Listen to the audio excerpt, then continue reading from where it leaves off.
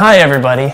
Well, you've learned where your water comes from when you have a bath or a shower, or use the sprinkler, or the dishwasher, or the clothes washer, or just have a glass of water from the tap. It comes from the Sooke Reservoir up in the hills just northwest of us. During the average winter, 439 million liters of water are sent down pipes every day for use in Greater Victoria. In the summer, twice as much is sent down. Most of this additional water is used outdoors to keep gardens green and cars clean. But the water doesn't come straight down the pipes to us. A lot of things happen between the reservoir and our taps. At the south end of the reservoir is the intake tower. Here, water enters the drinking water system. It passes through some screens and is then sent downhill through some pipes. Below, you can see a bridge, and mounted on either side of it are two pipes that take the water downhill to the Japan Gulch treatment plant, where most of the water in the system is disinfected. Down the road from the bridge is what's called the head tank. Inside the building, valves control the water going downstream so that when you turn on your tap, you won't have an unexpected rush of water or just a tiny trickle. Pipes from here are directed into the Kapur tunnel, which takes the water to the treatment plant. Here is the tunnel during its annual maintenance. As we proceed downstream, we come to the Japan Gulch treatment plant. The CRD Water Services Department operates two treatment plants, this one and a smaller plant, the Sooke River Road Disinfection Facility. It treats the water for Sooke and East Sooke. The bigger building that you see is where the water is treated by UV light. It disarms most of the microorganisms in the water, primarily parasites and bacteria. The other building is the chloramine treatment center, where chlorine and then ammonia are added to the water as it flows through. The treated water meets Canadian federal and provincial standards, and also those of the American Environmental Protection Agency. Many aspects of the water supply system are monitored and controlled from a control room located in the UV plant. Operators can track what's happening in the water supply system. This graph shows the daily cyclical use of water over several days. This shows the UV plant and what UV lamp units are operating. All these reactors, they don't all run at once. You can see the ones that are running are green. They turn off and on automatically as needed. The first step in the water treatment process is disinfection using ultraviolet light. The UV inactivates parasites such as Giardia and Cryptosporidium and reduces the bacteria in the water. Each of these UV units is called a reactor. There are 17 of them. Each UV unit has 8 UV bulbs, which must be changed from time to time when they lose their intensity.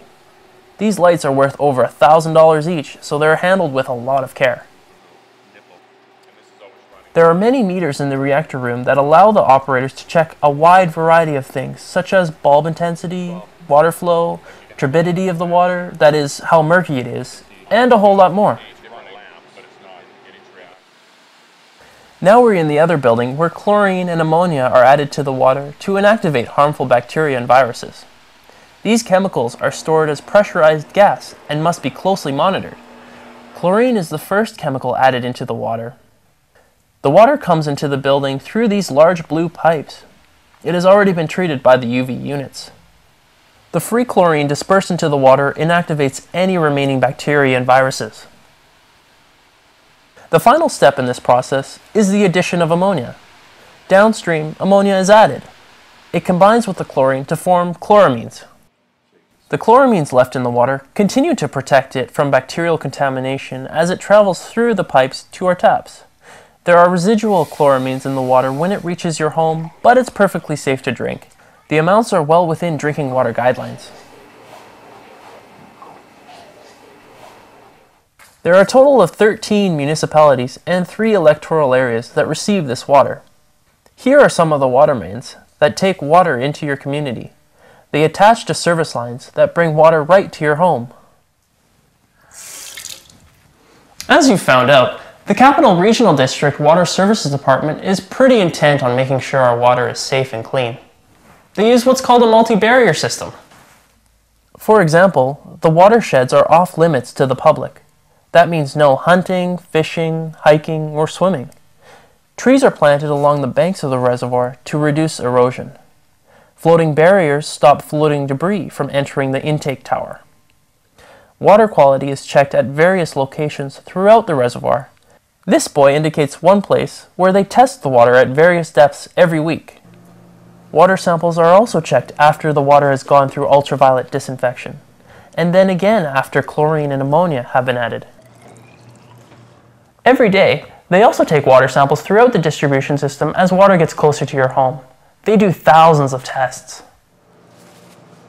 We monitor a number of sampling points there and collect samples year-round for about 300 different parameters, depending upon what is required for that particular time. The types of parameters that we monitor are things like bacteria, parasites, metals, pesticides, organics, and things like taste and odor, or the cloudiness of the water. So we want to ensure that the water is not only pleasing to drink, but it meets the regulatory guidelines. The main function of the CRD Water Services Laboratory is to check for bacteria. Maria Roxborough, the lab manager, is capturing potential bacteria from a water sample on a very fine paper filter.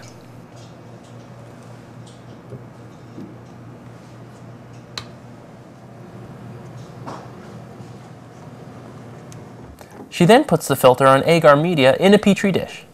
This gelatin media has nutrients that will feed any bacteria that might be on the paper.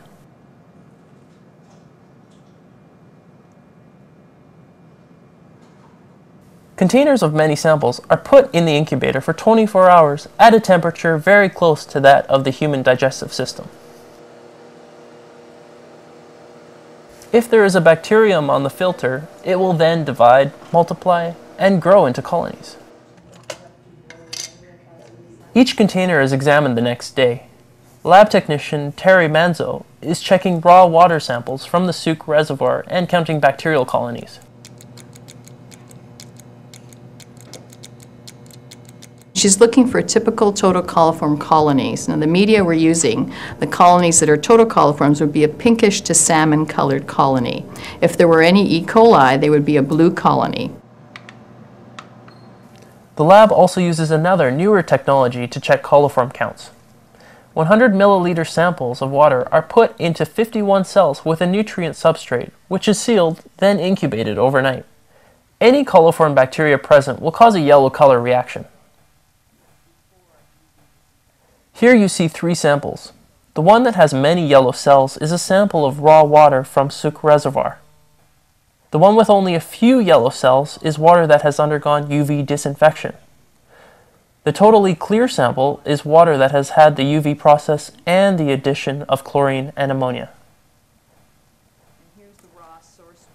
Daily, the turbidity or cloudiness of the water is measured too to find out if there are too many particles in the water. There's a light beam that goes through the sample, and if there are no particles in the sample, that light beam would go directly through without being scattered. If there's any particles in the way, of course, the light beam gets scattered, and what you're measuring is the scatter of light through the sample.